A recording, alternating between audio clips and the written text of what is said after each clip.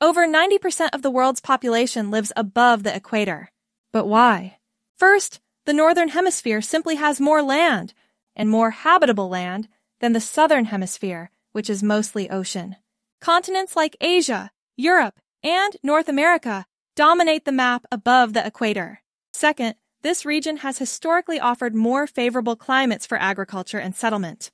That's why early civilizations, like Mesopotamia, ancient China, and the Roman Empire, all developed in the north. Once powerful cities and trade routes formed, people stayed and multiplied. Colonization later spread northern influence even further. Even today, economic giants like the US, China, and Europe still sit in the Northern Hemisphere. It's a mix of geography, history, and opportunity, and it explains why most of us live where we do. So it's not just chance, it's thousands of years of momentum.